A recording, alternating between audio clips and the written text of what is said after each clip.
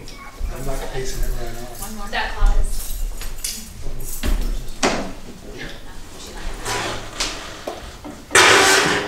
Just enough time to move the car.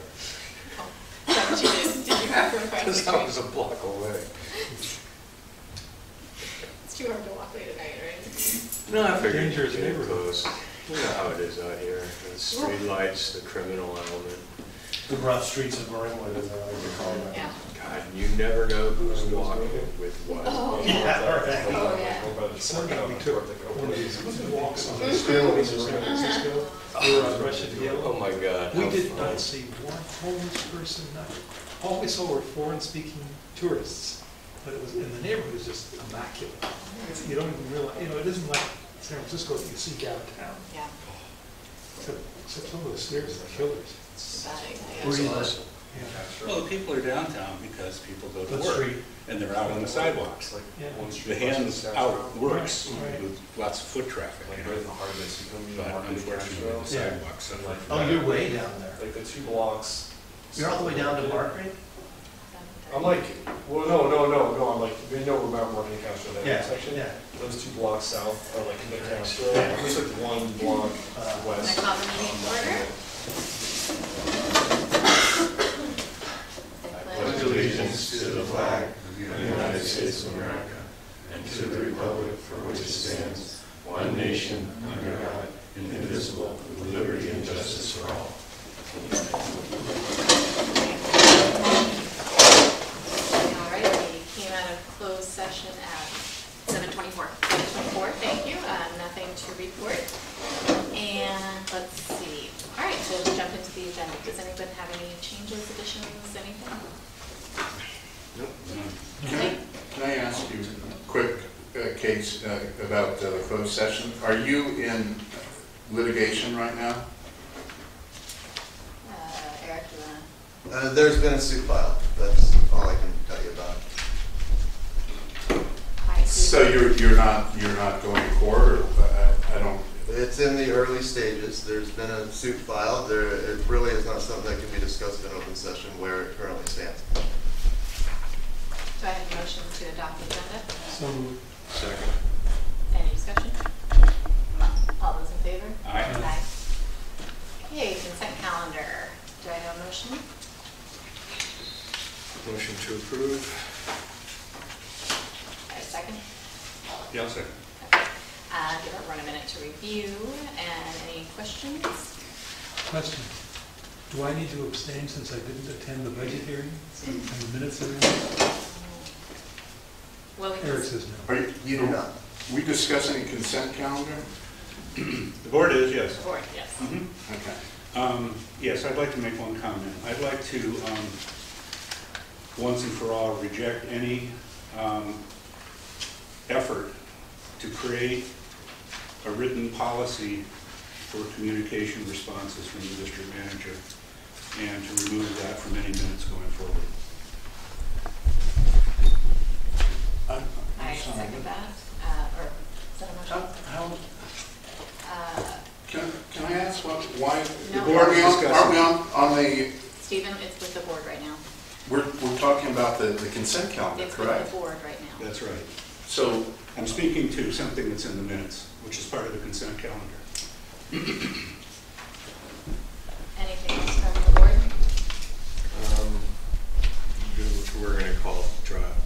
We're just doing the minutes for And the I claims. think we're doing all of them The together. bills. Yeah. I noticed that we had Sol Ed, but no PG&E. The PG on which one? For Well, electric, for the whole PG&E month. electric? It has been paid. That is still got an open claim that is going with it, but I've actually paid it in full, even though it still has an open claim associated with it. And then, depending on the outcome of the claim, we will. It was paid in Resolve. May, it was paid this month, so these Okay, are coming because I back. didn't see anything in this month. Yeah. All I saw were the You'll street see it lights in and the next gas. month. Okay. Any other comments from the board? Any comments from the public? sure, I wanted to find out, who is S Monkey? C Contact S Monkey paid him Constant $4,000. Contact and Survey Monkey, our marketing. I see, so you paid him $4,000. for surveys? No, it was probably a whole bunch of other things too, but I only have X amount of space to write what marketing is for. So. I see, okay. And I guess it is a general question regarding like the tennis classes. I see he got paid $6,000. Do we make money on that? What is our portion on that? So the percentage split for the tennis classes, I believe we are at an 80-20 split with for revenue sharing. So we would have made about $1,200. Okay. All right. I don't have anything more specific on that as far as the agenda is concerned. I think. So we're just on the consent calendar right now. Well, okay. You just said we're on the consent calendar and the agenda now. No, So we moved on from the agenda. We're on the consent calendar only. I'm sorry. Consent calendar and last month's minutes. Are we on that? Yes. Okay. Thank you. I think perhaps for the benefit of Linda, you should repeat what you said, Jeff, but I'll leave that up to you. you. I'm happy to. I'm advising that we reject any movement to have a written policy of communication response from the district manager. Our staffing precludes us from getting into any strict requirements on responses. And I'd like to have that removed permanently and from the minutes. Okay. So, you know, it's the ongoing issue of reporting on the meetings. And for example, there was really quite an insulting finish to last month's meeting where Linda had requested exactly what you're complaining about, Jeff, which is what is the policy for the manager to communicate with the public. Now, I think that's perfectly reasonable. She's addressed it 5 times. She was ignored, then she was interrupted, and then the president said her brain wasn't working. Not my brain, her brain. Yeah, no, I understand. But that's what should be reported. And if you're not reporting, if you're being very selective on what you're reporting, you're not reporting the facts. And you're really, you know, you're basically creating a falsehood. And then lastly, I would say it's fine that Jeff doesn't want to talk about policies, but he doesn't get to shut out the public's request for such things. So actually, as a board, I think that we all agree with what Jeff said and support that. Well, that's fine, but we live in a democracy, and you're not rulers like you. I mean, the rule is that we get to participate in our government. Thank you, Stephen. I'm going to call the question on consent calendar. All those in favor? Aye. All right. I would ask public. You don't write law. Public comment open time for items not on the agenda. Linda. Okay. My comment concerns the board agenda bylaws. Article 8, agenda, section 8, setting of the agenda. Okay. Any member of the public may request that a matter directly related to district business be placed on the agenda of a regularly scheduled meeting of the Board of Directors. This is your bylaws. Subject to the following conditions. The request must be made either verbally during an appropriate part of a public meeting, which is what I always do, or submitted in writing to the district manager. The second condition is the board president shall be the sole judge of whether the public request is or is not a matter directly related to district business, and shall decide in consultation with the district manager whether or not to include the item on the agenda. So I've chosen to follow the bylaws and request a district business matter be added to a board agenda at a point in the agenda where you're asking for requests for future meeting agenda items. This is part of the board bylaws. I am being discriminated against by not being allowed to make a request at that time in the board meeting. I was told, or I was requested to send the president an email, but your bylaws don't say anything about that. The bylaws say send an email to the district manager.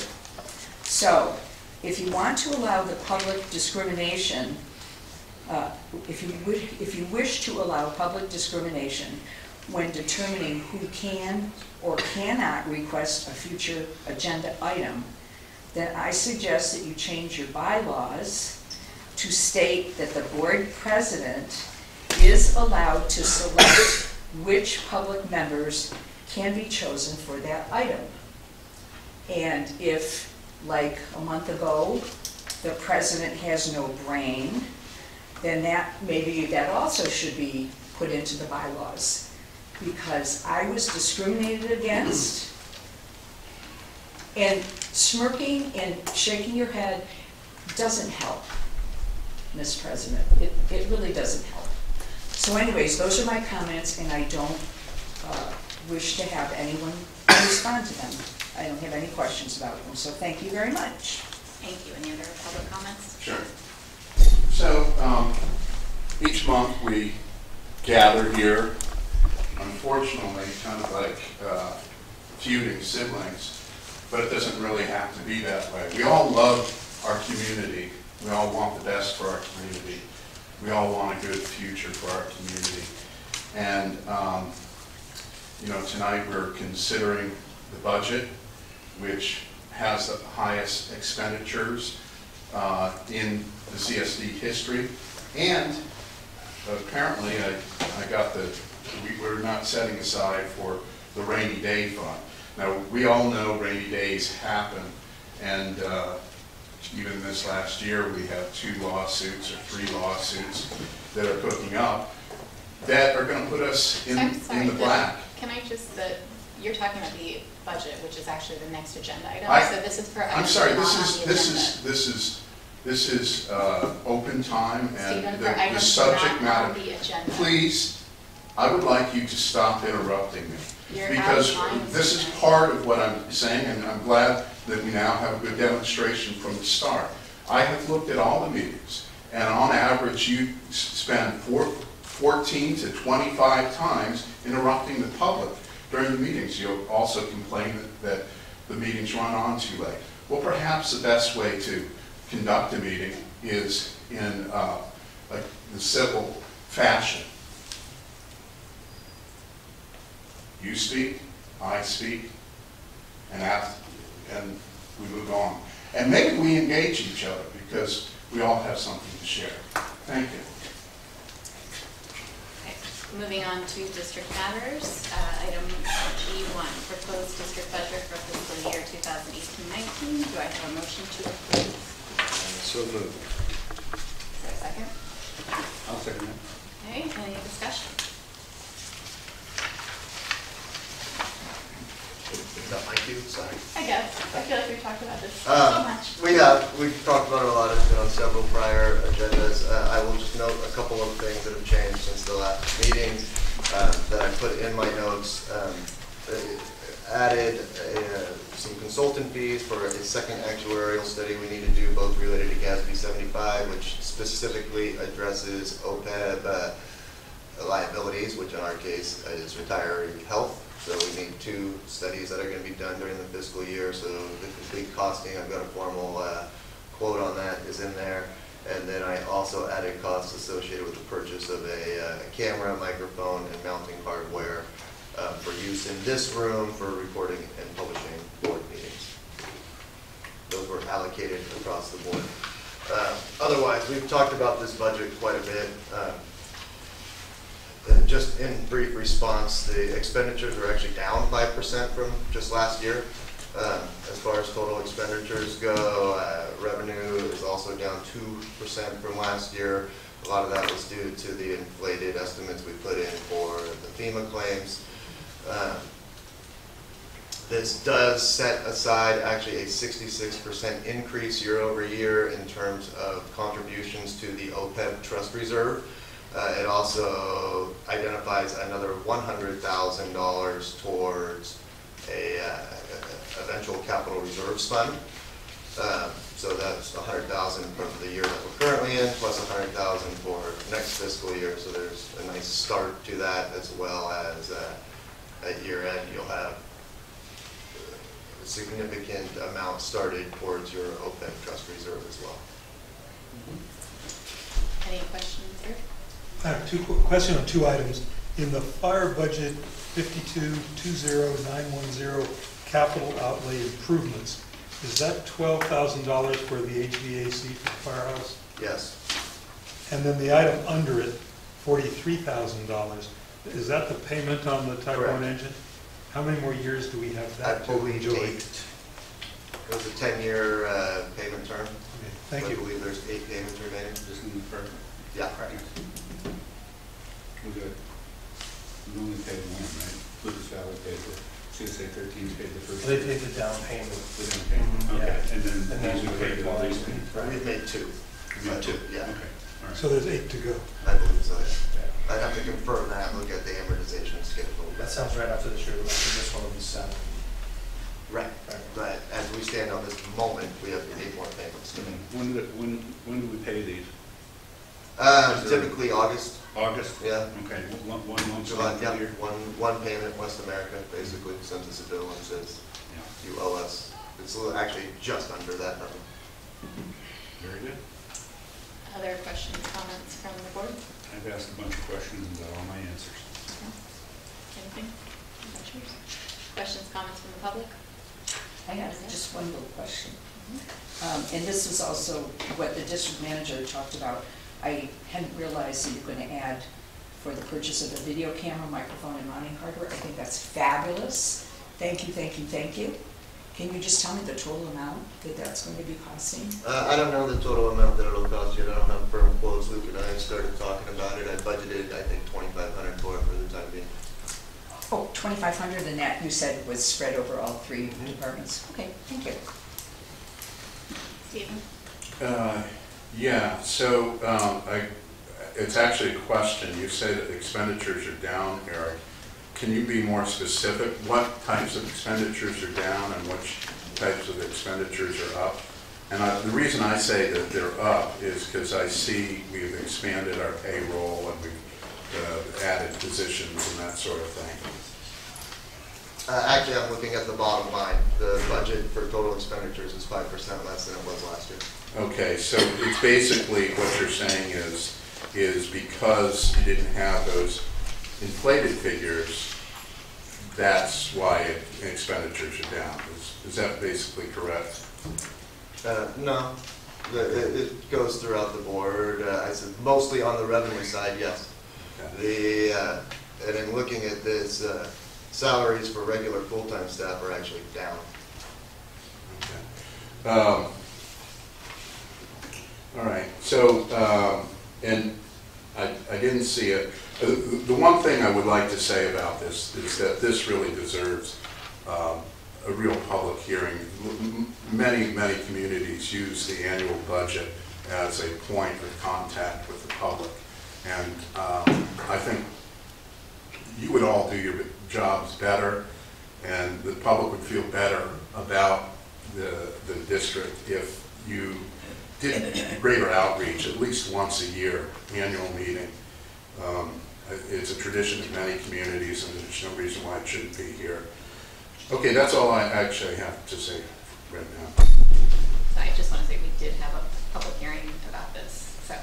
At 6 o'clock. We've had how many Tuesday meetings? monthly meetings Yeah. from the start. So, We actually meet once a month too, if people want to come down. It's Yeah. phenomenal, but we get a great turnout. Yeah, I did post it a couple extra times on Nextdoor and advance is saying that the budget's been published as well for the hearing date. Actually, went to ask me a couple questions about that. all right, I'll call the question. All those in favor of the budget as presented? Aye. Aye. All right, thank you, Eric, for all your work on this. It's a team.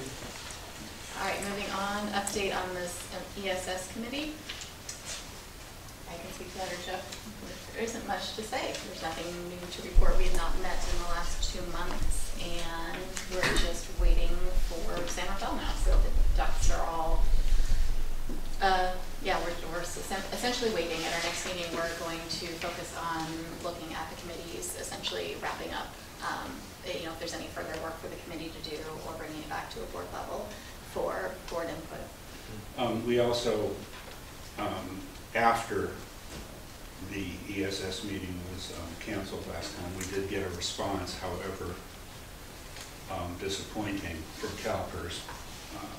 We had asked a number of very, very clear questions about scenarios, and in the give and take, we're led to believe that we would be using our staff salary, pension numbers to get some sort of quantitative response back from CalPERS.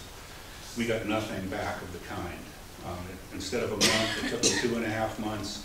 They came back to us, or to Eric, with, I would say, some extremely general and very common comments. But on top of that, there was also the disclaimer of, oh, if you want information on that particular item or that particular item, there'll be a cost for that. So we have had a response. It is not what we expected, and I have to say that I'm disappointed. I don't know that there's any particular reason to go back to those people. They seem to be able to calculate their numbers very, very nicely when they want to bill you, but they don't seem to be able to do it to, you know, play out a scenario which could be very impactful for this district, depending upon what particular decisions we have to make in the future. So that's all I can say. Hopefully there'll be a little bit more from San Rafael in the next meeting. At some point in this discussion, we were talking about, you know, who's in the driver's seat. Is it San Rafael or is it us, regarding coming to some kind of an agreement? And I just go back to the chief's activity summary and note that 49% of all of our calls, not counting mutual aid to San Rafael, are to the 2 JPA areas in San Rafael. And I think that's a very important bargaining point, when and if we ever get to that point of bargaining. And I think that that's a very good point, and that's probably, I think, why in a way is bringing this back to the board, because I do think it's probably going to end up touching into the shared services agreement, you know, going back to it and then bringing that out. So, yeah. Anything Can I else? ask a question directly related to what Irv just said? Or I'll write it down and I'll ask it later if you'd like. Yeah, let's finish here and then we'll check around. Okay. You might be right next, though. Anything else from the board? No, this time. Linda? Oh, thank you. Irv, what percentage did you say are calls that we go into San Rafael? Into the JPA area is 49% last month.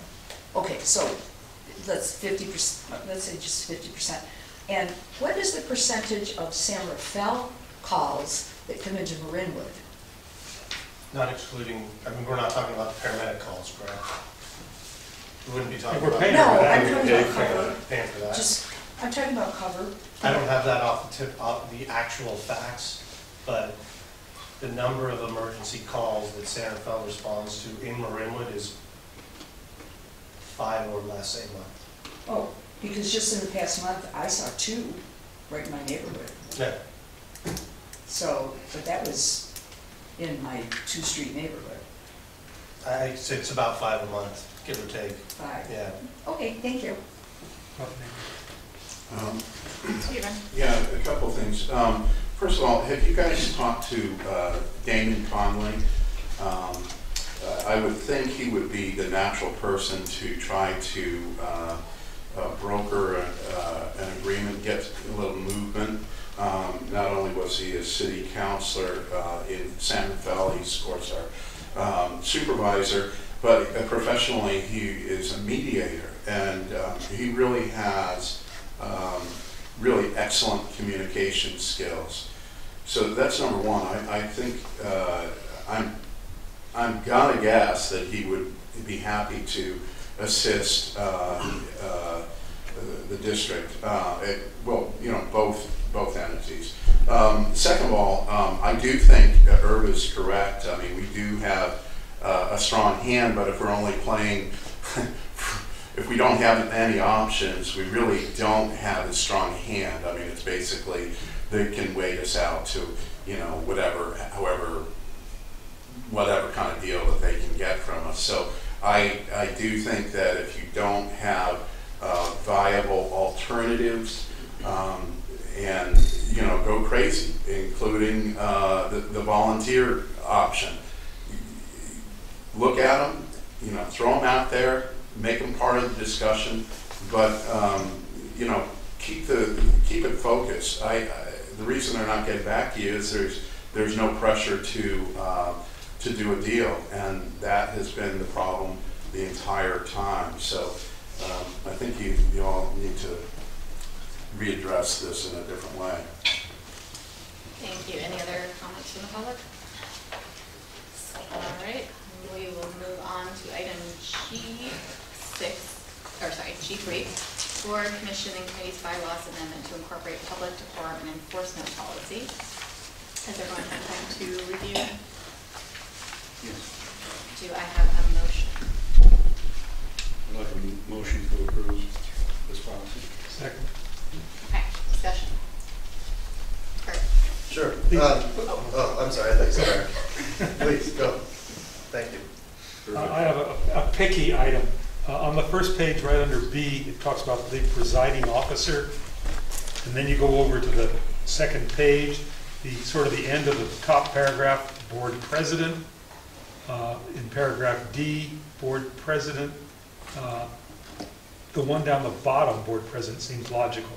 But I think the two references to board president, the one at the bottom of the first paragraph, at the top of the second page, and the top of the second paragraph, those should say presiding officer. Because theoretically, if the board president was absent, you couldn't use this document. Well, that's why it says presiding, yeah. It only has one. There's two other spots I think you ought to change. So you're saying changing everything that's board president to presiding? No, not everything. Oh. The last line is probably a reasonable one to be the board president. Oh, I see. Yeah. I think presiding officer works in all cases because you're talking about the board, you're talking about the commissions as well. Mm-hmm. It makes sense to say. I don't care, just we need our consistency.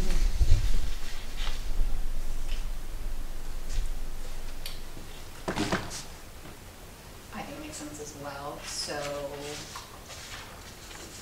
I think, do we want to ask? Motion to approve the public decorum and enforcement policy as amended to state presiding officer in all cases as opposed to specific normal presiding officers. I'll second that. Okay, more discussion? Questions, comments from the public? Sure. Steve? Linda, You go ahead. Oh, okay. So obviously what's missing here is this is basically restricting the speech and behavior of the public, and there's no responsibility from you guys. And as I mentioned earlier, the decorum from the board is pretty atrocious as well. I think I was really sad to see this. It seems like the board is going in the way of, if you have a disagreement with a neighbor like the Millers, you let it fester to a lawsuit. If you have a disagreement with the public, you bring in the police and intimidate them and create policies to quell speech.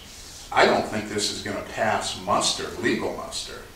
And I'd say before you adopt a policy like this and really make Marinwood look ridiculous, that you really kind of rethink this and maybe discuss it with people outside the district. Tell them you have a problem, you want to better meetings and how can you achieve that? I can assure you by intimidating the public, threatening and interrupting and bullying. I can see the smirk, Chief. I'm sorry? I can see the smirk, okay?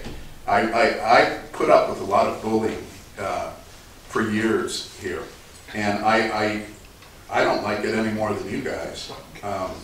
And I guess what I'm saying is we create the future, and it's if you think this is the future that you can move forward without conflict, I think you're being kind of foolish.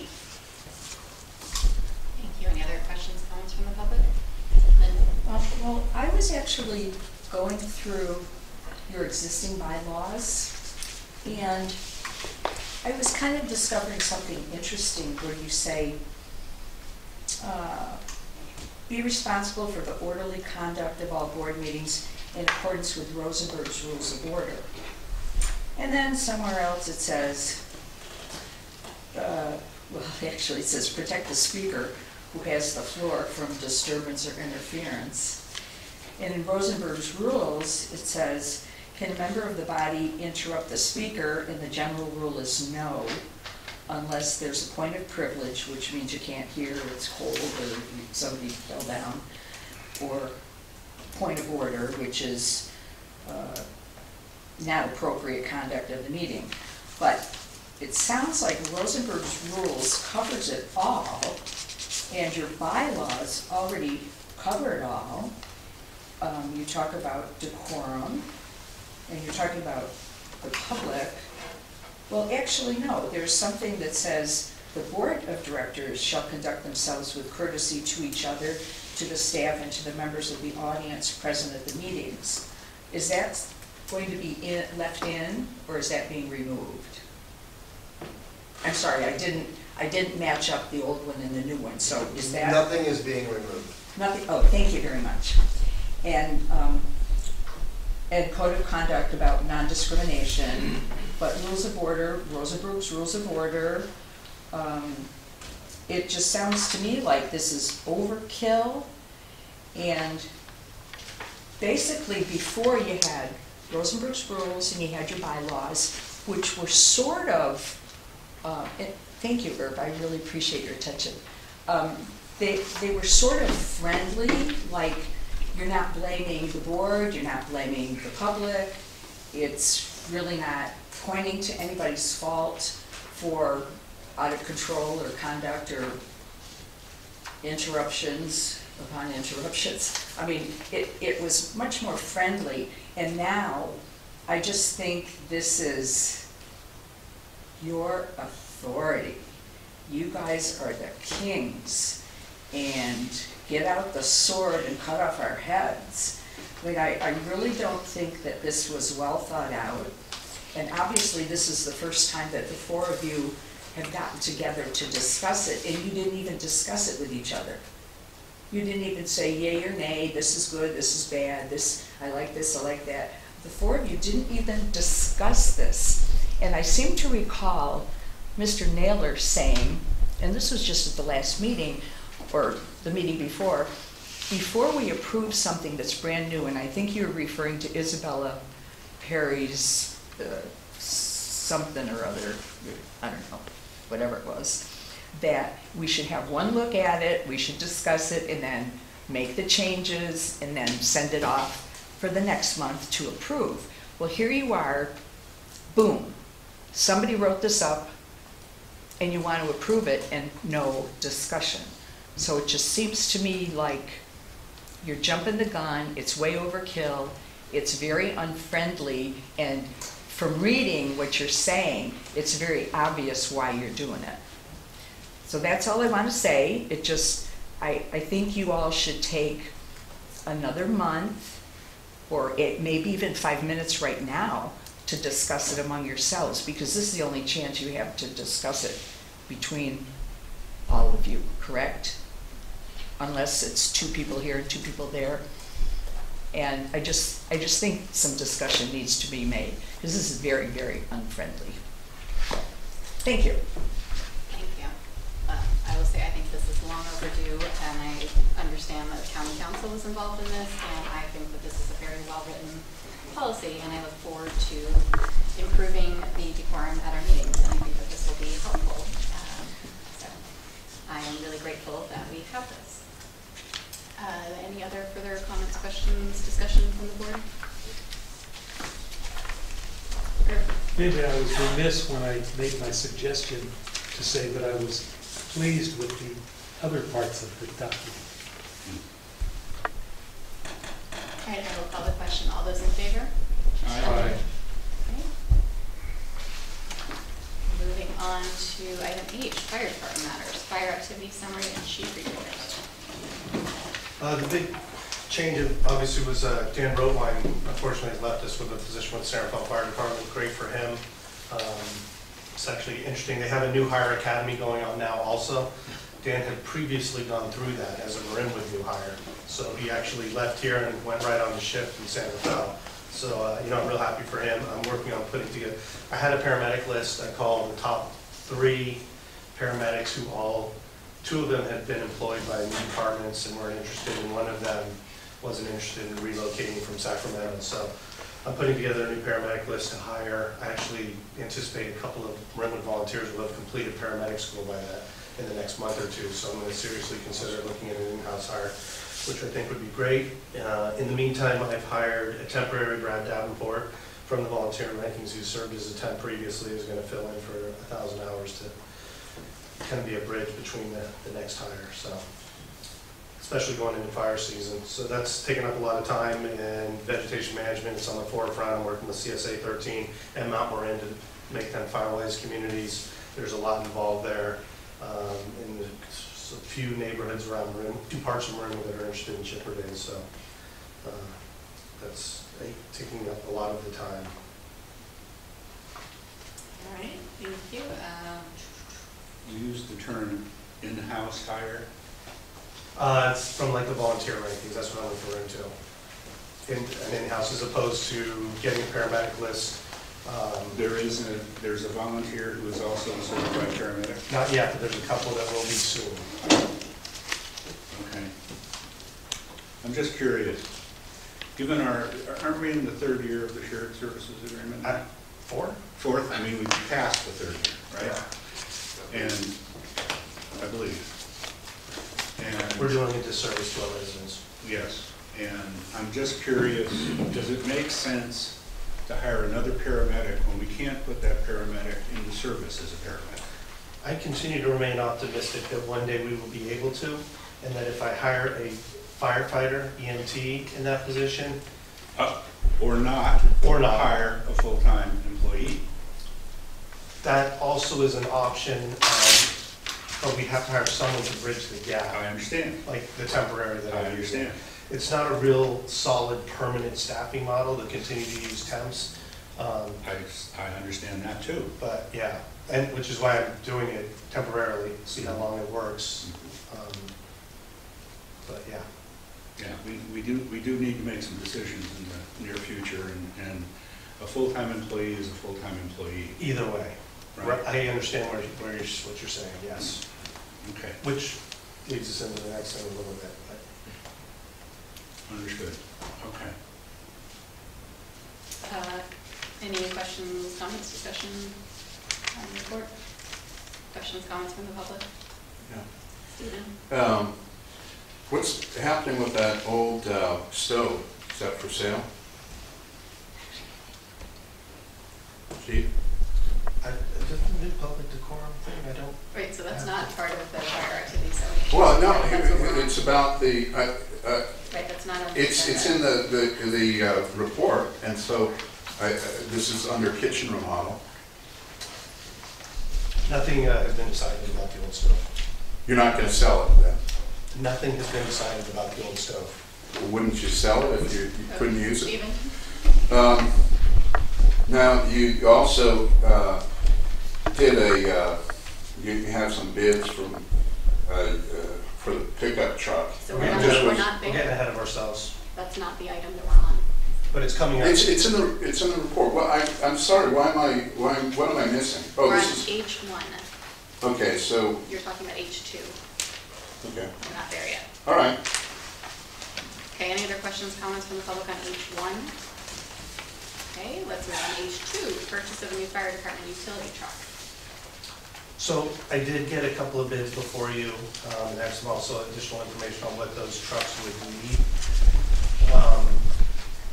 So I know what I know as the fire chief here, and I know what we've done previously for our service levels. And part of the service we've provided is to respond on our fire roads, to assist injured hikers, bikers, horse people, and transport them off the hill so they can be available to any ambulance for transport to the hospital. We can't currently do that, which is why this is before you today. I'm not going to be the fire chief for a real long time into the future. There may be a new fire chief or a new agency who oversees this place that has some other ideas that I'm not aware of. What this department turns into over the next few years could be very different than what it is today.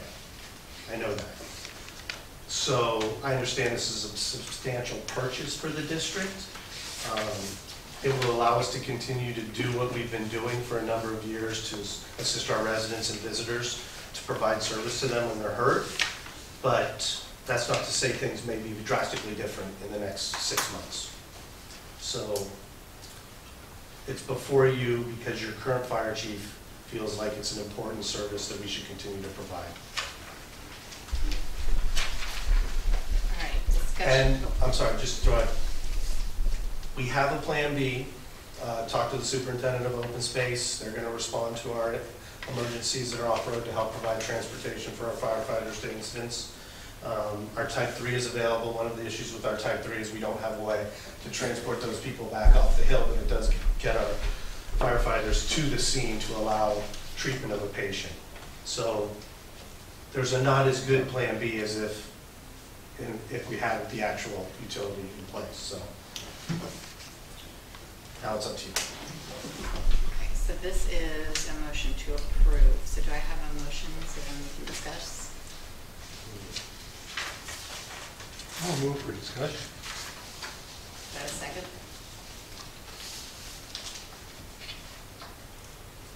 I'll second it for discussion. Any discussion? Fair. We have a utility vehicle that was bought by the district because the county received it and decided it wouldn't work for them, is my understanding of the story. Correct. And it's not a four-wheel drive vehicle. It is a four-wheel drive. It is four-wheel drive? Yes. But its condition now is such that it isn't safe to get up on the hills. Correct. Yeah, we've had a couple of issues with it not holding traction or being able to hold a brake on some of the inclines we respond on. How old is that? Or what year? 95? Yeah, Okay. it's getting up there. So my question really was, is there a thought, because these are new, right? Correct. Did you look, I mean, is it a possibility of buying a used vehicle? I'm sorry, can you speak up, please? Oh, I was just asking, these seem to be quotes for new cars, new vehicles. And I know for myself personally, I've never bought a new vehicle before. I always buy them used. And so I'm wondering what the options on sort of the secondary market are, if that would bring it down 10, 20. So one of the things you have before you is the fleet rate, the government fleet rate, which is typically there's a pretty considerable savings than if you were to go to a lot and buy it offline or buy it directly from a dealer. So there's some savings there. Yes, you could probably get a used vehicle for cheaper than what's before you. But, I mean, this is for emergency service delivery, and it's fairly important. So, Greg Stolz made a good point. If you're using it every day and it's for a serious emergency response use, maybe you don't buy the most expensive, you get the second most expensive. I mean, it tends to make sense. Now, I could research used vehicles. You know, there are used four-wheel drive vehicles with limited miles that are very similar to these cars, and see what kind of costs there are with those. And again, that's easy to do. Yeah, I mean, I find this an uncomfortable timing for this purchase, and I understand that. it's a lot of money, and given that we don't know what's going to happen going forward, I feel like I don't feel good about it. If that makes sense. I understand all those reasons Yeah. behind it, which is why I preface it in that I only know what I know and what we've been doing here, which may be very different than what goes on here in the future. Right. So Chief, I have a couple of questions. Sure. The type 3 can go up in open space. Yes, Okay. You can't transport. correct. Okay, understood. How often do we go into open space, would you say, on an annual basis? It's sort of seasonal, but a high estimate would be 3 times a month. 3 times a month, okay. And how often do you think we do a medical assist every month? On the open space? No, anywhere. Oh, how many times a month? All our responses are just Marinwood? All responses. 85. Okay, and how many of those require a paramedic? 65. 65. So what we're basically talking about is when we need to make a paramedic response, we have to depend on mutual aid for all intents and purposes. We have to call somebody else when we could. For transport. Yeah, but if we're first responders and there is a medical event that takes a real paramedic to do, Right. intervention, we can't do that. But we can provide BLS level care. Correct. Intervention. But if Right. it goes beyond that, we have to wait. Correct. Okay? So I guess my point is this. I'm not saying we're content with that, but that is where we are with the greatest percentage of our medical assists. I can't argue with what you Okay. said so far. If that's the way it's going to be for a while, I am just saying that I don't think the cost benefit of purchasing a vehicle that will cost $40,000 right out of the door, plus maintenance, is good use of taxpayer funds at this point in time. Again, I think we can't be everything for everyone in this district. We do not have the funds to do that. I think we have to depend on the aid of our neighboring communities in those instances where we can't respond because we'd be putting our staff in, unsafe situations, which I think is really what's been brought up a couple of times. And that's the backup plan that I put in place. Right, exactly. And so I would, at least for the foreseeable future, I would recommend that we go with your Plan B while further deliberations are made with regard to the future of the service. Thank you.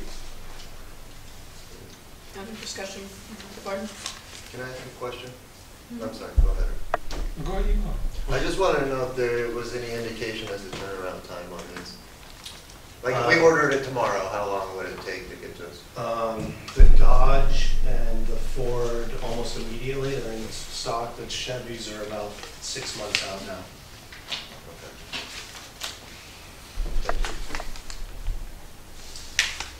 Thank you. To follow up on Stephen's comment on another subject, what can we get for the old truck? The old utility, Yeah.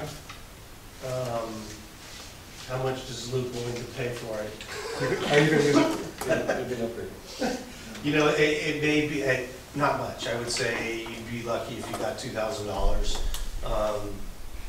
I would almost see if there was a use for it for the Parks Department to have an extra vehicle. But yeah, it's not a whole lot. I'm really good at buying and selling cars on Craigslist, so I could maximize and I could get you more than whatever you say with prices. I've done it a lot, so. Even for parts for a car, if the car was completely broken and whatever, you can always get like $1,500 for parts on most cars. Okay, but not enough to really make a dent in No. the purchase. No. Other discussion from the board? Questions, comments from the public? Stephen? First of all, I think we want the fire department to have good equipment, but it's not. I'm glad everyone's thinking about this because until we figure out what the future of the department is, making a long-term investment just doesn't seem reasonable. For example, if we were to merge with the county fire, they would certainly have their fleet of vehicles, four-wheel drive vehicles. In absence of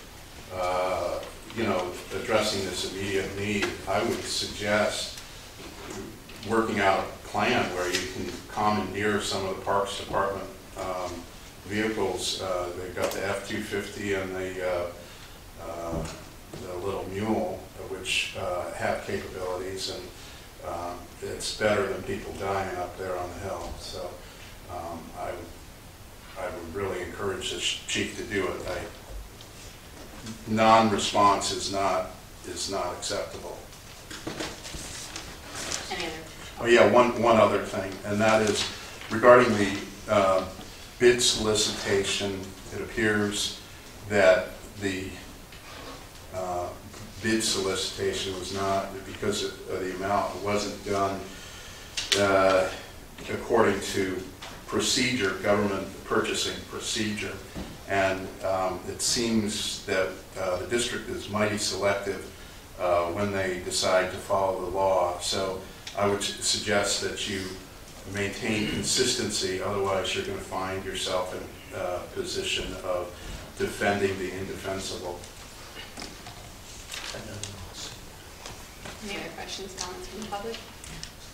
Yeah, to that comment first, I just want to let you all know that I found out there is a proprietary bidding service through California government, but we lost the window, okay?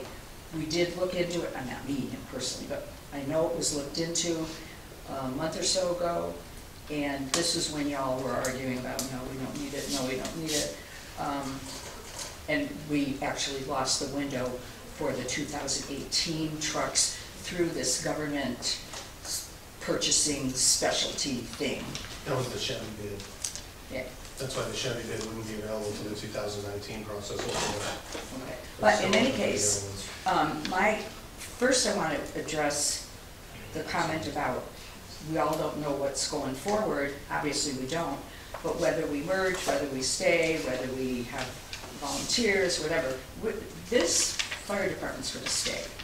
It's not going anywhere. So we're going to need a vehicle to go up into the hills at some time or another. And whether it's, last November or in February, was it February or March with a broken leg, or the heart attack in November. I mean, we need to be, if we are the closest to the victim, we should be responding, and we should have a vehicle to respond to. There's so many people that hike up into these hills, and everyone who has paid the property taxes for the fire department has the expectation that, God forbid, if something happens to me, like a heart attack, somebody will come and help me.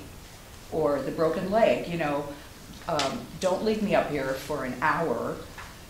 If you can get to me quickly and splint my leg so it's not going to get worse, you might be able to help the person avoid some pain and suffering and possibly some future disability by getting to the person sooner. But if you get there later, they could be dead. I truly think that the closest fire department should be able to help. And if our fire department just says to dispatch, no, don't bother us if there's a call in the hills, don't bother us, what's that going to look like to all the other fire departments that help us when we need help? If we can't go up into the hills to save somebody and to save their life, save their future disabilities, save their agony and pain and everything else. I just think it's immoral for us to just say, no thanks, we'll see you later, let somebody else find you. That's my comment. Thank you. All right, any other further discussion from the board? I'll call the question. All those in favor? Aye. All those opposed? Aye. Nay. Nay. Nay. All right, motion does not carry. I'm sorry, would you repeat that? The motion does not carry. The date of the next... Did everybody say no? No. There were 3 no's and 1 yes. Okay, according to Rosenberg's rules, it's requested that whoever's in charge repeat the motion and repeat blah, blah, blah, blah, blah, blah, blah. So can you please tell me who voted yes? Heard. Thank you. I appreciate it. Okay, so the date of the next fire commission meeting is June 5th. Now moving on to item I, park and recreation matters. We have the draft minutes of the commission meeting from April 24th. I just have one typo in there, Carolyn. Near in the second page, second paragraph, bowls instead of moles. No, it's actually not a typo, it's a bowl. It's a bowl. Different type of market. Okay, I learned something new, thank you, that is totally awesome. It's a virtual normal. They migrate. I read that, I was like, no way. That is the creature. Okay. No sharp teeth. Does anyone have any questions or comments from that?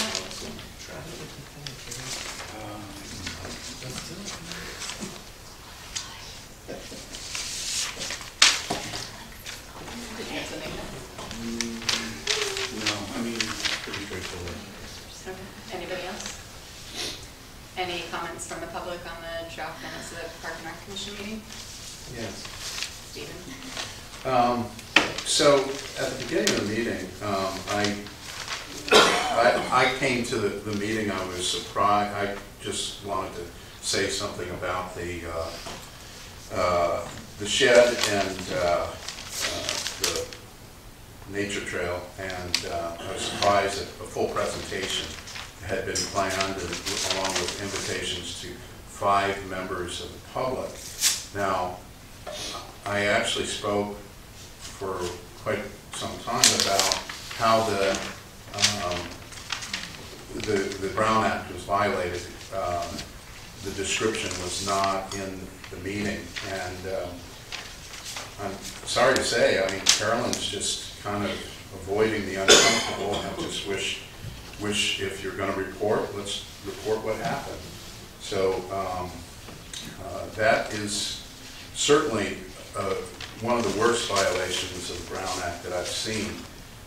It's apparent that you wanted to keep discussion of that facility as quiet as possible to avoid the meeting that happened the year before, where we had, what, 40, 50 people here, many of whom had objected to that use, that site. So anyhow, that'll come up later, but I have some comments for that, but that's the main thing I wanted to say.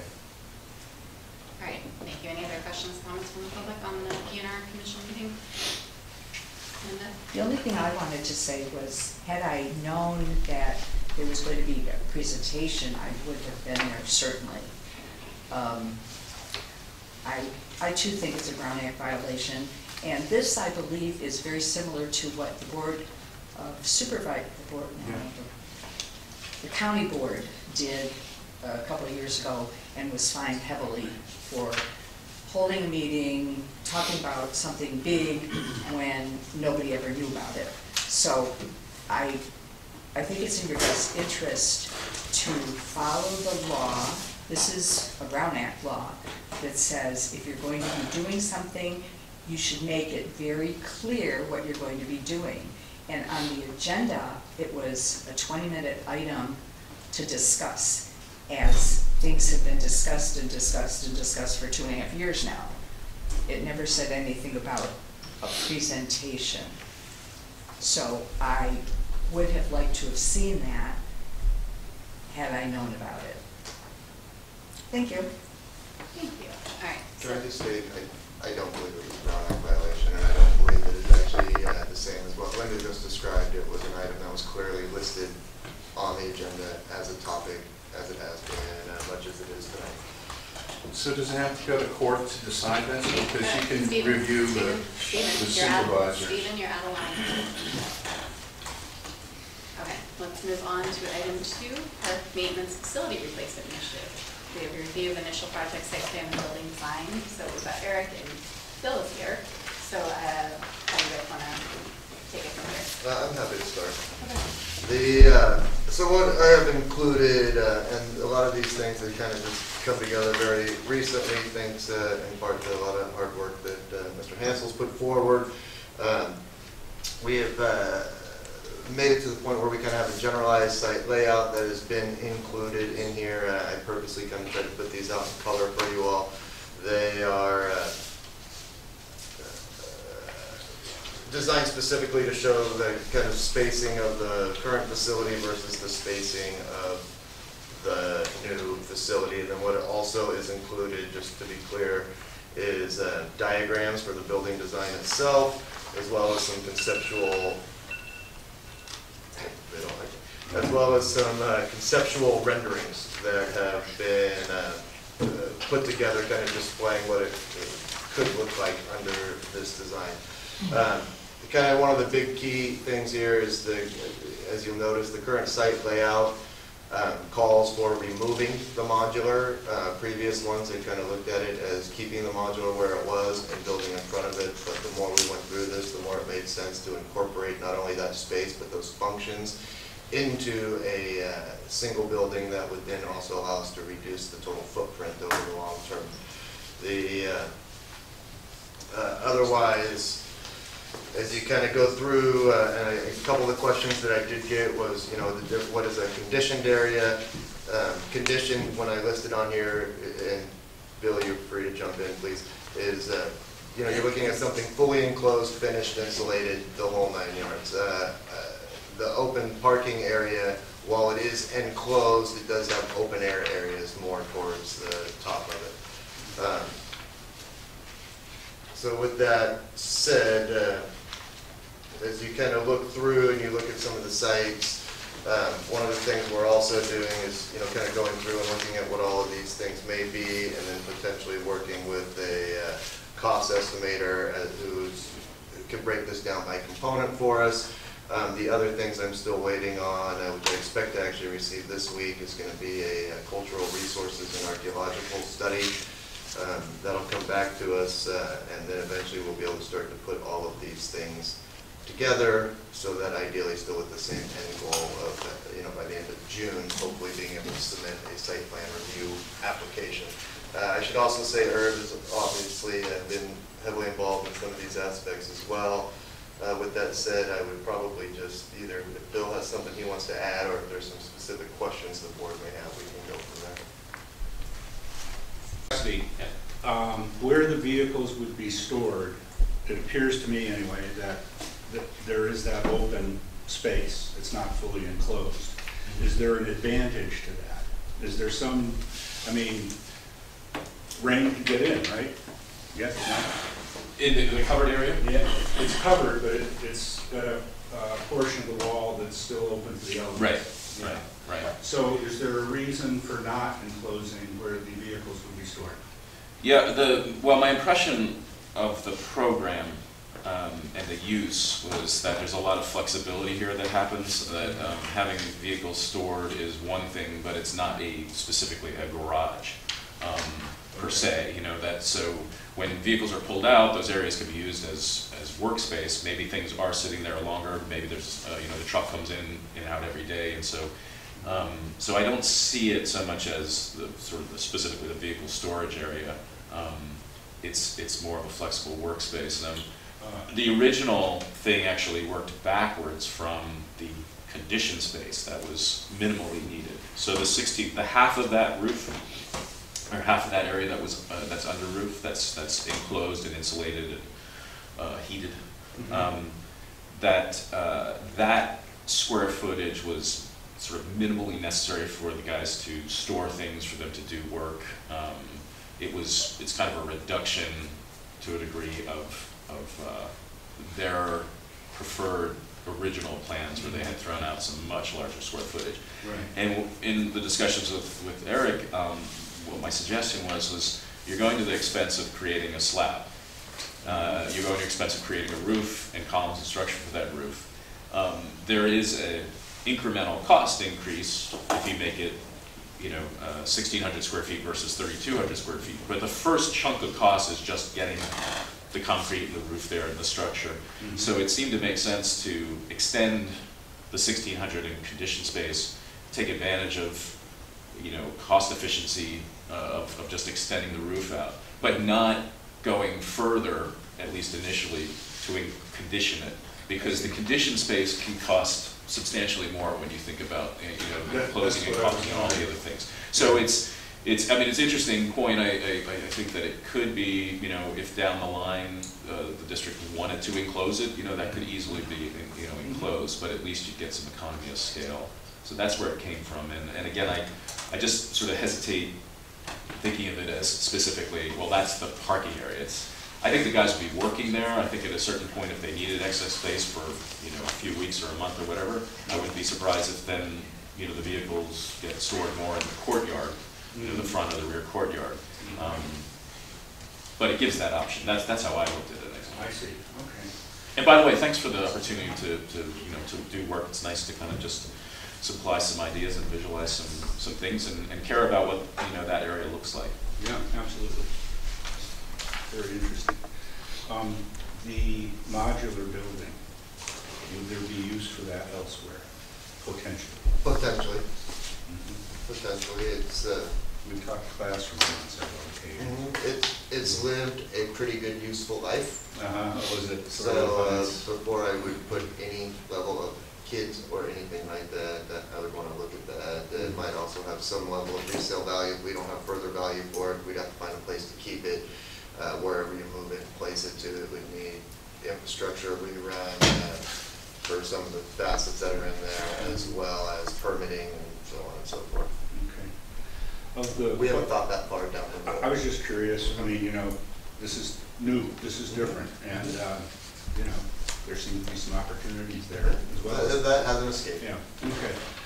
Also, the people that showed up at the meeting that are contiguous to the proposed structure, did they have any particular, did they go ballistic? Did they have any particular comments one way or the other? Well, I don't want to speak for them. I would, to answer your question, no, nobody went ballistic and nobody did cartwheels either. I think their primary look is, okay, how is this going to directly impact me? Sure. Because I can, hop my fence and I'm standing on top of it, kind of a thing. I haven't really gotten any sort of follow-up from any of them since that one particular meeting. I think that they, again, I don't want to speak for them, to be honest with you, Jeff, but no, there was no strong pushback, nor was there strong, this is great. Yeah. Well, it's certainly different, and it certainly, at least in my mind, uses the space very efficiently. That was one of the big challenges for Bill, kind of as well as Urban, why we did all of these other various surveys and topos and looking at, placement, reducing, Bill and I worked pretty well together just in saying, okay, here's where we started, where can we get this down to? We've shown this to the park guys, they like the design, the flow. You got to keep in mind that rather than having front doors, entrances are going to be through the walls, through the sides. Exactly.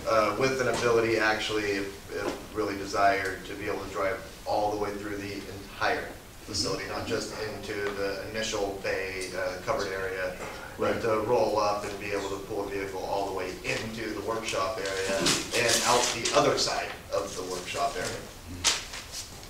Understood. Yeah, interesting design, for sure. It's a great idea. Okay, thank you. Other questions, comments, discussion from the board? I thought it was a really interesting design. I'm kind of looking forward to see what the rest of our governmental agencies think of the placement. That's all. I've heard that the horseshoe contingent is happy with it. That's important. I was curious. That's all that really matters, right? As long as we've got them. As long as we can put a cone of silence in there, it'll be okay. Questions, comments from the public? Linda? Well, since I didn't see the presentation, I do have a couple of questions. What exactly is the entry court? What is that? Is it a building? Is it a patio? Is it an open space? It's an open area that's fenced. It's an open area that's fenced? Correct. Okay, so that's where, like, you'll have individual storage bins full of tools and stuff? Or materials, or okay. things along those lines, vehicles, whatever. It's things that don't necessarily need to be enclosed or only their own Okay. permit. But the idea and the goal behind all of this is when you go out there now and you see things that are just kind of out and open, every single thing is going to be behind the fence. As you go through there, there's not going to be material bays that are sitting outside. That's the goal. That's the intention of what we're trying to design. There's not going to be loose pieces of equipment sitting around outside. Everything will be behind a fence. Okay. And Eric, if I can add. Yeah, please, Bill, please. To hopefully help, that there's also, what that also affords you as well as the visual cleanliness is that you get multiple levels of security. You got an 8-foot fence to go through before then you get into another covered area that you imagine might have, a little bit more protection, lighting, and then the closed area itself.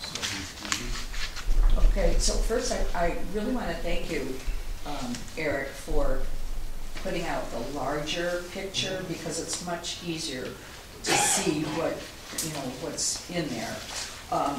But can anybody tell me what trees are going to be removed? There's 3 big trees. Yeah, they're all pines. I'm sorry? They're all pines. Big pines. They're all Pine trees. Pine. Right. Right. I know, but which ones will be removed? That's what I asked. Are they staying, or are they? No, some would, I believe that there's 2 that would need to go. 2 out of 3? And you can kind of see them in here, yeah. Well, there's more like 6 or 7 that are there. Oh, there's 3 big ones. In that immediate area? Yeah. The only trees marked for removal are all pines. Okay, good, thank you. Then, one question, well, can you sell Gary's old office? Can you sell the trailer? I don't know. No. Okay, don't know. And one other question about the open part at the top. Is there some way that will be critter-proofed? So that you're not going to have raccoons and rats and all kinds of things climbing up and going in there? That was something that we discussed. It could easily be if netting or something along that line was needed. It could Okay, be, something. could be put in, but keeping in mind that the conditioned area won't be open. Just oh no, but where they put the trucks Mm-hmm. and stuff, so it could be. Okay, and then my only comment is the picture looks like it's an Eichler to me, and we don't have Eichlers in that neighborhood. I mean, we might have them in the Berries, but that whole neighborhood, Pinewood, Quietwood, right behind and everything, they're not Eichlers, so But Miller I Creek just- right across the street. I just think, I'm sorry? Miller Creek right across the street from that Oh, yes, driveway. there's about 4 or 5. Yeah. I know, there's about 4 or 5 on Miller Creek across from the community center. But all the other houses surrounding on Miller Creek and Pinewood and Quietwood, they're all No, I know. regular looking houses. They're not I think Eichler's. there are a lot That's of all, I big just wanted to make a Eichler's. comment that Eichler's. it kind of looks like somebody's Eichler. That's all I wanted to comment about. Things are going for big bucks. Or, Well, we can call it an Eichler, or we can call it a flat roof building, but I think if we were to try to copy the Cape Coddish style. I'm not talking about of- copying no, Cape Cod. No, but if you were to do that, I think what Bill has done, and I appreciate it, is keep that roof as low as possible so as not to affect those You neighbors. can use the Marinwood model. Okay, think of it as the Marinwood model.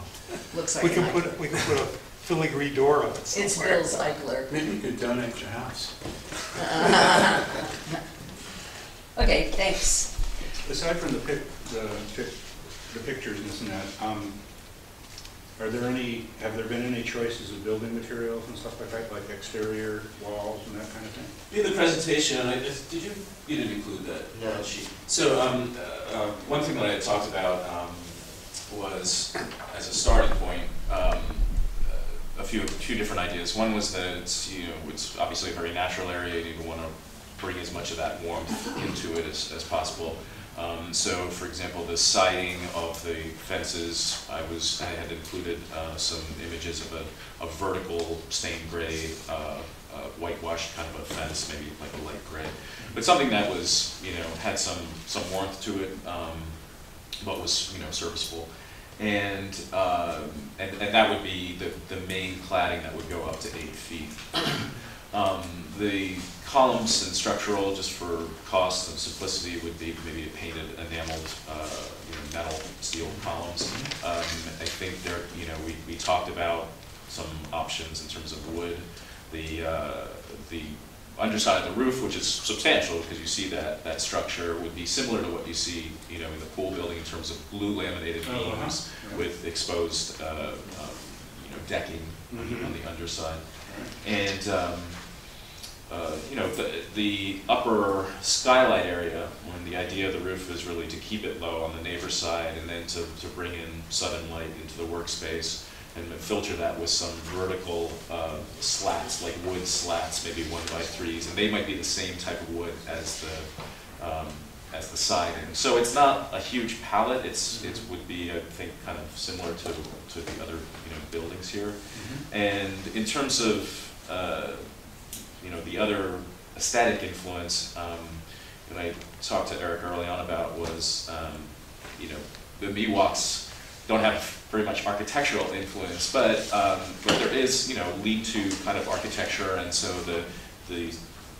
doing the angled columns at the front is a little bit of a modern nod to that, and trying to do a little bit something special with those elements. Yeah. So that was where the sensibility was basically coming. And I imagine that there would be a landscaping level on top of this in terms of shrubbery and hedges and other planting that might again kind of grow it into the landscape. And Joe Runco had volunteered a little bit of time to he had provided any drawings for this, but to weigh in on that, if it were to go forward.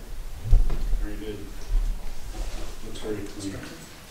Was that shoot? Yeah, a little more. Yeah, shooting for that. Yeah, absolutely. I mean, at the end of the day, to much of Bill's point, aesthetics are second, just right behind functionality. Sure. Especially where it's going, and it needs to look good. It needs to look clean. It definitely represents, in my opinion, an upgrade to the situation we currently have. But with that said, I could throw anything out there, and it would be an upgrade to the situation we currently have. But a lot of thought went into exacting placement, how to do it, entry, egress, and everything else. Just really trying to think it through, looking at some of the other things. Bill did a really good job incorporating kind of the physical needs assessment that the park guys had put together in terms of what everything needs to go. Bill's been great to work with, just to say it out loud in a meeting. He's been very attentive and accommodating, and has listened to everybody and has incorporated a lot of neat ideas into this. So it's where we're at right now. It's obviously still very conceptual, but it's starting to take shape.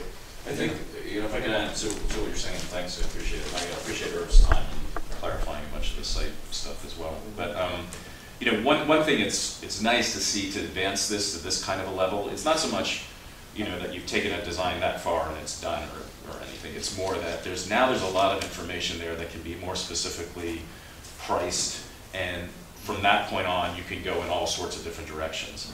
Even if it's in a different site or whatever, at least you're getting a knowledge base here where you can start to compare an actual thing rather than just somebody waving their hands around and saying like, well, there's a box that you can stick here, and so I think it's important with clients in the architectural process that we get to something that looks fairly real and it can be really judged, and you can say that's more than what we need or less, and here are some more reliable costs about it. So we're in a process, and I appreciate moving forward to invest in that. So are we on track for what, June 30th is up here looking for? We're hoping. Yeah. Everything seems to bring new days, but that's still the goal, and I still think we could be on track. I'll close it out, but I'll let Irv have a question or a comment. Well, just Bill reminded me of something that the process we have to go through at the county is called site plan review. And it's a brand new process. And I'm not 100% aware of it. As compared to the old process, it was called design review. And this is in there because of the way the countywide plan sets up criteria for in certain areas. My point being what Bill mentioned, and what we are probably going to need as part of that application is some kind of a conceptual landscape plan, because the biological assessment talks about re-landscaping the areas where the old buildings were, and we're going to, I assume, put some kind of a nice trail around this building to continue the walking path down that panhandle section. So it's something, I don't know if somebody can talk nice to Joe. I should have volunteered him for, he's already done some. Well, I volunteered him for the original conceptual drawings to get some discussion going. Right. And, but we may need something to include in our application, is my point. Well, and I think to your point, I'm sorry? Vegetation management plan may need to be included in the site plan. Is it ADA? You need ADA too? Yeah. The other aspect too, at least especially as what was addressed in the biological plan, is because where the current building sits so close on the creek bank is reparation of that area.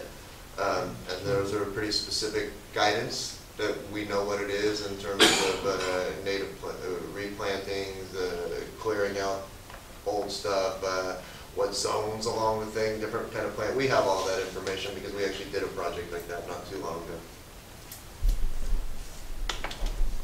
Any other comments? Stephen? Yeah, I actually have a lot of comments. First of all, congratulations to Bill. I think aesthetically he's done a nice job, and it's kind of a shame to bury his talents in a building, a functional building that won't be seen widespread by the community. I think that we would do far better to retain Bill to create a structure, a focal point for the community. I suggest a stage or a sitting area or something where it really celebrates community. I was curious after that meeting. I was curious. Okay, so we're a community of 1,700 homes or 2,300 homes if you include CSA 13. How many have designer maintenance facilities? And even I would point out, even the celebrated Civic Center, Frank Lloyd Wright Civic Center, has a very functional maintenance facility. Now, there's a reason why. Here's a college word, why there's a building vernacular to maintenance facilities and auto repair shops. And the reason is, vernacular, why does a barn look like a barn? Why does a shop look like a shop? And it has to do with space efficiencies. Unfortunately, as nice as Bill's building looks, it's a long rectangle. And it's a large rectangle, 4,400 square feet under roof for 3 guys. And what that means is there's one entrance in and one entrance out, and the movement inside there's a lot of wasted space. The reason why you see elongated buildings with garage bays for most maintenance facilities, in fact every maintenance facility I've seen in the county has this basic design, is because it's most space efficient. You pull a vehicle in, you can pull it out, you don't have to disturb other vehicles, you can put tools against the wall. There's virtually no wasted space. So for about the footprint of about 25 by 60, you could have a 4-bay garage with a little office. And I think I sent you all an email with some pictures. With the cost savings, if we did this, these are really kind of stock sorts of plans, and I'm sorry they're not as exciting as Bill's.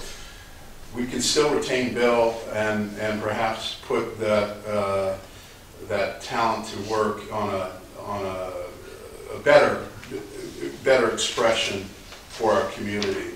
I also want to commend Bill because he's well aware of the stream conservation setback, and he tried his darndest to push it as far away from there.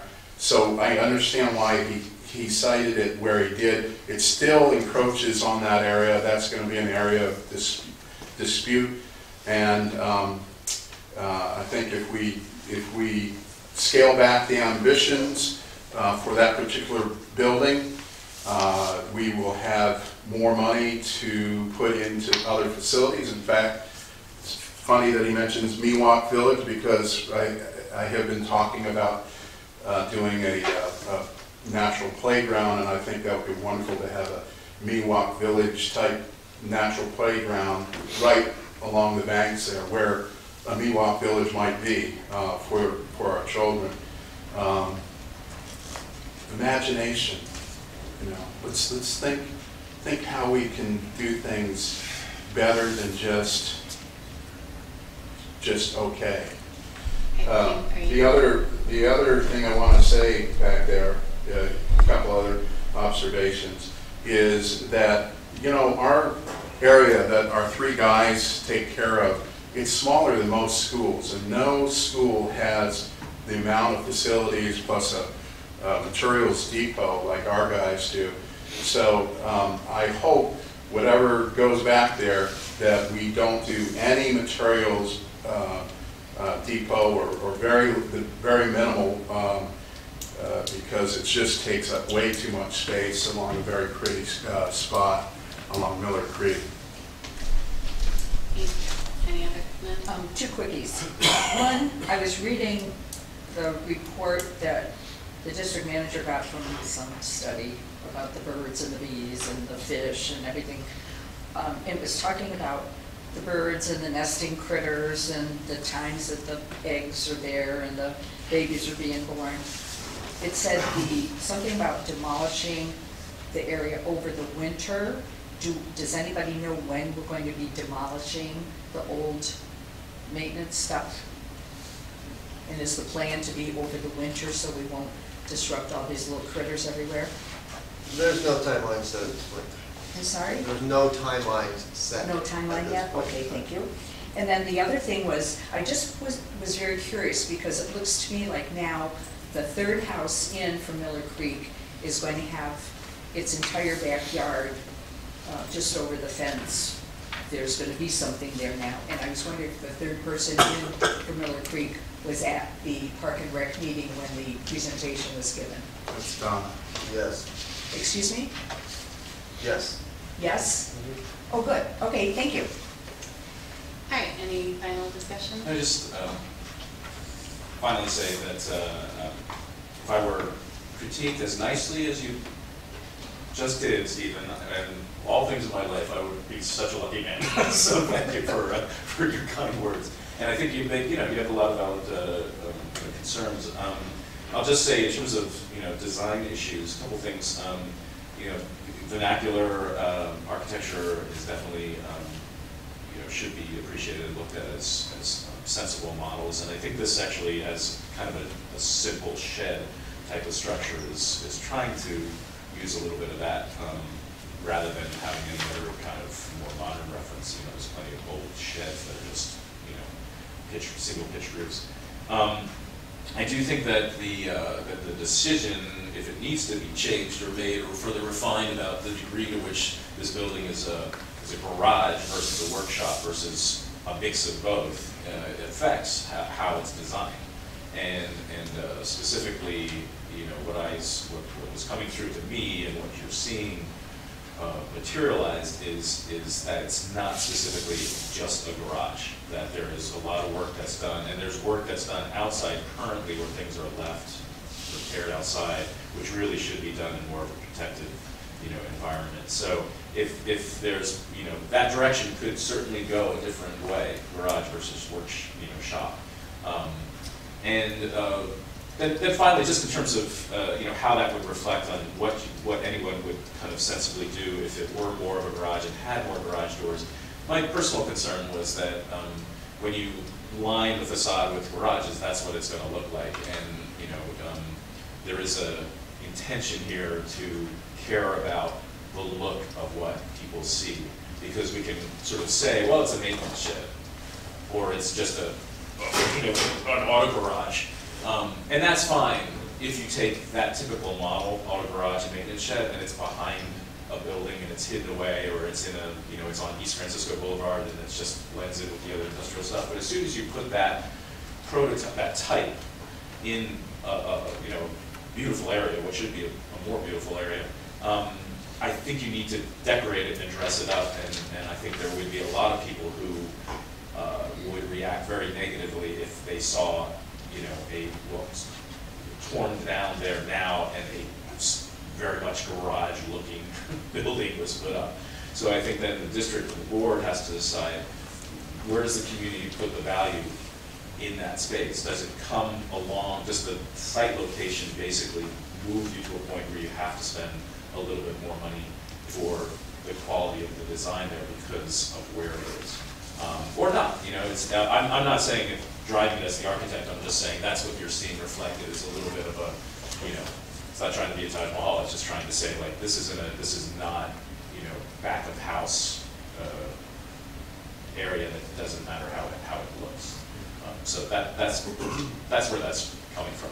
It could go different ways. One quickie. I had the pleasure of sitting in on, I think, the first meeting with Bill to scope out what the Parks guys and Eric thought was needed there. And they were all feeding in their desires, and they had some sketches they had put together. And I think, you know, from that information and a little bit of competing ideas, that Bill has come up with a really creative and usable and not looking like a maintenance shed. In an area that has site constraints, I thought it was very creative to say, okay, that maybe that modular building has just about used up its useful life anyway. Let's use that space and not, you know, stay as far from the creek as we can and keep the building still as low as we can to not impinge on the neighbors too much. And it's, I just hope we can afford it. That's a good point. And that is, you know, we'll see. Yeah, well, I think it's beautiful, and I'm really surprised, I think, in a way, and grateful that you're working on this bill, because I think it's like the perfect skill set and experience and knowledge about the community to, you know, value the aesthetic component of it, because I think that in some ways, yeah, taking, you know, an old dilapidated whatever's there, and yeah, what do we do with it? And I think here's an opportunity to leave something more beautiful than what was there before. And I don't know that we often get that opportunity. Sometimes it's just, you know, business slogging along, and this, I think, is really, I mean, these pictures, I'm like, oh, I want to go work there. So, well, I had a professor who said, really made a really strong impression on me, and he said, you know, any building is, to be honest, a scar in the landscape. If the landscape is the pristine, beautiful thing, you know, any building is going to be a scar, and our job is to try to make the most beautiful scars we can afford and come up with. Great, I love it. I think there's one thing that's missing on here. Where are the piles of rocks and sand and ground cover going to be? Is there a place for the piles of stuff? And that's what we talked about with your first question, in that forecourt area, or it could also go in the aft-court area. Everything will be behind the wall. Yes, See, that's the intention. Oh my gosh. Just functionally, That's fabulous. that's why a rectangle is not going to work for you there. That's. I think if you look at it from the aspect of workflow, it doesn't work. Stephen, you're out of line. Well, I was following on Yep, you Linda. raised your hand, I didn't call you. Okay. Did you call Linda? So we're going to move, thank you, Bill, for coming. And we are going to move on to recreation and park maintenance activity reports. So Luke, take it away. Thank you. Thank you.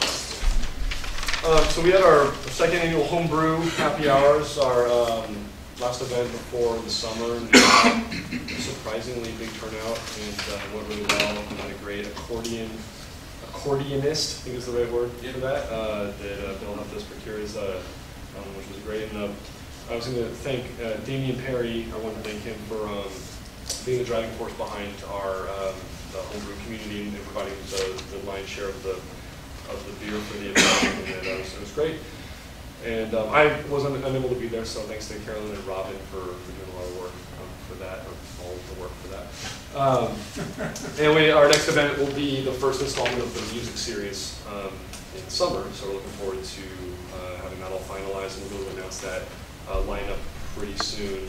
We're going to have a couple of the last bookings for that. Dates are set though, right? The dates are set, yeah. So I'm just like to commend whoever made the Fridays not be a packet day. You're very welcome. Thank you. Means it's not the Friday before a board meeting or a big packet meeting. day. So those are busy days. So that's our next event coming up will be those. We're currently just continuing to prepare for summer, making a bunch of plans for the camps and for activities and for our events, and ordering supplies, hiring staff, and just doing a lot of training and brainstorming how we're going to make this the best summer yet.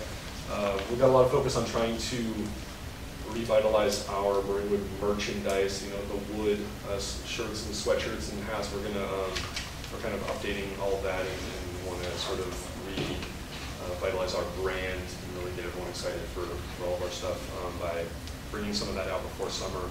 So when that's in the works. We just, the pool's up and running. We just completed our first month. We had our first swim meet last Saturday, I guess 2 Saturdays ago. Just the time trials went really great. Makes me feel like this is going to be a great swim team season. It got done super early and organized, and it cleaned up super fast. So I'm hoping that's a good omen for the rest of the season. We're hiring lots of lifeguards and pool attendants right now for the pool and getting our summer staff put together. And I'm looking forward to all of the college lifeguards and senior lifeguards returning to take some of the job away from me. And the biggest announcement would be that we have, I can announce this right here. Yeah. Hired finally. It's in writing. It's in writing. Well, I guess I can say it. A new recreation supervisor has been hired. Her name's Lacey Merriman. She comes from Benicia, and she starts tomorrow officially. So we've had some training orientation with her last week, and she seems like she's going to be a really great fit. So I'm really excited to not be doing 2 jobs and be able to give her, get her going, and we look forward to what she can do for overseeing the pool and all the other things. And hopefully we can introduce her to you in the next meeting or in the meantime. So that's the rec side of things. And Luke's first time off request will be coming, I'm sure, tomorrow morning as well. It's been challenging, but it's been a good learning experience. On the park side, weeds are a big priority right now, and I'm sure you guys have noticed they're popping up all over the place, and we're just trying to get a handle on it and get ahead. And the guys are doing hard at work trying to take care of that. Taking care of some repairs in the pool, and just trying to clean everything up and get the picnic areas and the parks all ready for the summer season. So they've been hard at work with all of that. And somebody brought up voles. I think was that you, Leah? Yeah. So we've just got some continuing issues with gophers and moles, and this year a new critter that we get to deal with is a vole that we haven't had in anyone's memory from our parks crew, but they're little mouse-looking like creatures that make really small but deep holes, and they're really hard to get rid of. But our gopher company has actually been doing a great job, and so we're almost, I think we're almost over that hurdle. So, you guys have any questions about any of the parks or activities? My question, I'm super excited about the new merchandise. Is there like a sneak peek or like how Yeah, we can probably do a sneak peek soon. We have to. Yeah, Yeah, not unveiled yet. Couple little tweaks, some new stuff. So Yeah. yeah. Any More XXL ladies shirts? stuff. Of course, of course.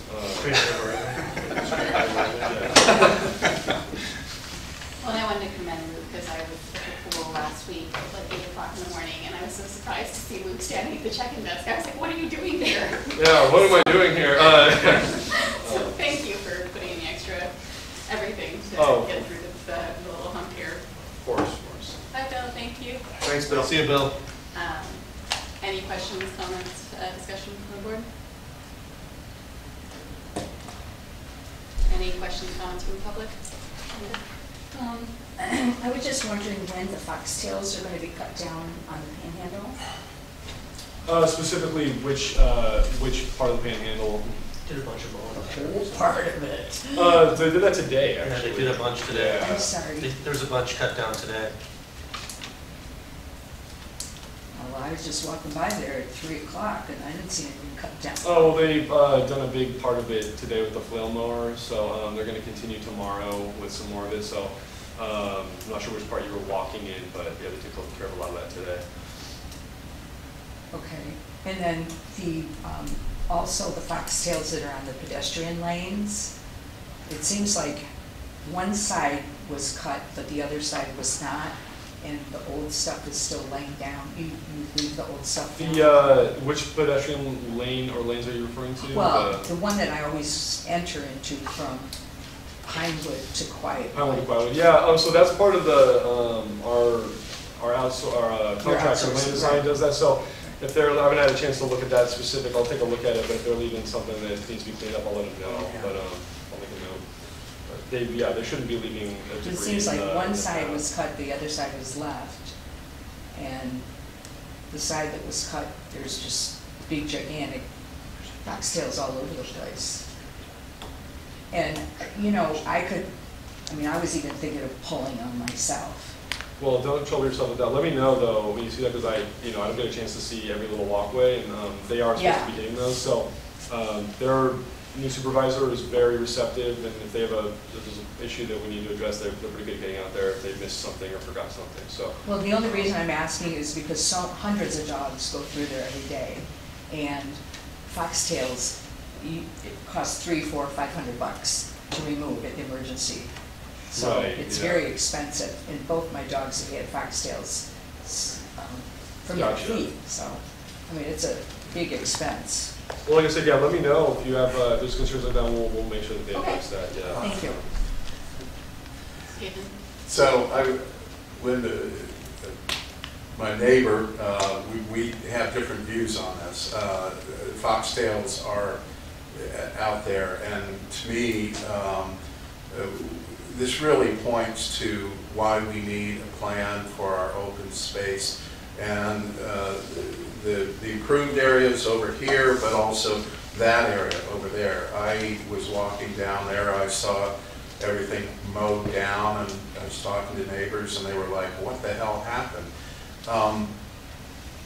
You know, you guys are still driving on most of the damage on that area of the park is created by our maintenance department, and I just find it inexcusable. Now, personally, I think it's far more beautiful, foxtails and all, with the natural grassland. It has more animals. It has a better feel as opposed to a rude hardscape that you walk through. To get rid of foxtails, I guess you'd have to pave back there. But I think it's kind of an unreasonable level of care for a natural area. I have 3 dogs, and I'm concerned about foxtails too, but I try to keep them away from them. So I guess you're hearing 180 degrees different than what Linda is saying. I'd rather you not do that, and I'd rather we have a plan of action as opposed to just responding to the squeaky wheel of the moment. Yeah, just to speak to that real quick. So yeah, a lot of the impetus for mowing with the flail mower and taking down the weeds and foxtails in that area has been requests of all the neighbors along that area for all the fire. Neighbors? No, some neighbors. The neighbors that have requested it all live along there, the ones that we did. Okay. For one is for fire protection, and something that we've done historically, and also to keep the path clear, people that are walking on the path. So just path maintenance as well as the area leading up between the path and people's fences as a service to them. The rest of it, is planned to keep, natural. Okay, and I do want to also say what Linda said. The walk streets, yeah, they just mow them and they leave the grass down, and that is actually a fire hazard. They need to start picking that stuff up. So, I wish we had more people enthusiastic about what we have here. I feel like I'm like the lone voice for the nature. I realize that's probably not true, but we really need to look at this as our greatest resource. And it's a shame that we don't really, it doesn't require more care, it just requires a level of attention. And we can make it beautiful. No, you look at the other parks, they don't care for their parks like we do. It's awful. Thank you, Stephen. Okay, I hate to go into this, but I just want to check on Stephen's semantics, because tonight and on previous meetings, you've criticized the park guys for driving around in the open space. And my point is, I don't know what you mean by open space. All of this park parcel, including the panhandle, is not open space. Is that what you mean? Well, or where are they driving? Okay, so this was before you came. This was during Tom Horn's time. He said, basically everything from the maintenance shed back to Las Colinas, that's open space. We care. There's a different level of care. Here, we're weeding, we're doing everything else, which is fine. But that area is to remain open. Now, it looks like the back of a farmer's, they've used that, they've been terrible back there, leaving concrete and driving all over everything. And all you have to do is just pay attention. Don't make 40-foot wide roads. You don't have that isn't my concern, Stephen. I just wanted to know what piece of property you were referring to. Yeah, so that's now it. Answered. Panhandle. Yeah, the panhandle, which I don't consider open space. That's part of the park. Yeah, it is. Well, care-wise, it's open space. Okay, it had a different. I hear you. Yeah. Now I know what you're talking about. All right. It's Got not. it. It's not Lucas Valley Estates, that's for sure. All right, so the date of the next Park and Recreation Commission is May 22nd. Anything else, Luke? I'm sorry. No. Okay. Item J, new and other business, requests for future meeting agenda items. Anybody? Anything from members of the public? Yes, I'm going to request again that there be a written policy for communication response from the district manager.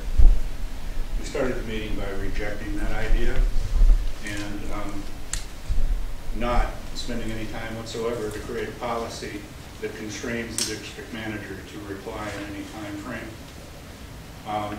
Thanks for the persistent proposal, but we have other policies that take precedence over that one. So you leave your residents hanging. No, I'm not saying that. I'm just saying Well, we're not going to okay, here's one of the reasons why I'm asking is because last year, Ms. Green complained about me taking so much staff time writing numerous emails. And when I went back and looked at the number of emails I had written in 8 months, it was 8 emails. But 3 of the emails were follow-up emails because I had not received a response from my email. So what you're saying is it doesn't matter how long it takes. I'm not saying that necessarily, no. I'm just saying that I think we have other policies that take precedence over that policy.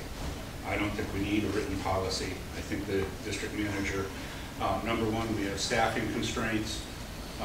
Both of our administrators have more than ample things to do. If they can get to your response, they will certainly respond. But I don't think we need a policy to dictate that. 5 emails in 8 months? Please. I also think that a policy for 1 or 2 individuals does not make any sense for the district to pursue. Well, I'm also bringing it in because of one of my neighbors never ever received a response either. So I think this matter is, done. I'm gonna close it out. Now, hang on, you didn't ask me, and I want to follow up, because I do think that this is a reason. Actually, I saw you raise your hand, I did not recognize you, so just as. Well, I'm talking. I thought you looked at me, I thought you were recognizing me. You don't recognize me? I did not give you, so let's again, we just. Okay, go ahead. decorum. I'll So wait for please you raise- to. So, are there any other comments from the public? Sure. So I think. I would like to address the board now. Can you raise your The hand? board, first of all, I think. And then wait to be called on. You know what? Play your games someplace else. I'm just going to talk, okay? No, that's exactly what we just passed a policy. that Oh, you cannot really? do. You want to arrest me then? We could always just adjourn the meeting. Okay, let's do that. So I suggest So, you Stephen, take you're a out. civics course, Jeff. Okay, so And I also, look, I am going to talk because I actually, you made the announcement, it's, you wanted response from the public, and now you're just playing games. And really, this is a kind of silliness that doesn't really need to happen. You don't have to like me, Leah. I don't really particularly like you too much. I try, but the issue here is how we conduct our meetings, how we run the local government. And I really think that if you have to have a policy where you don't allow the public to speak, and you will not respond to the public's request, or you will not direct our general manager to respond, you guys are way out to lunch, okay? Way out to lunch. There is no local government, as far as I know, that gets away with the monkey business that you guys get away with. I would like to see that you respect Linda. She, as you know, she's been more of a benefactor than all of us combined for the district, and it's important that you show respect and deference. And by gosh, Jeff, you should be the one. She knocked doors for you. You should be the one that defends her. I have nothing more to say. You have a very good night.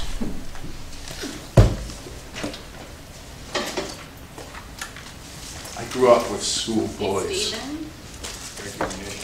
Yeah, let's go on to recognitions and board member items of interest. Anyone got anything?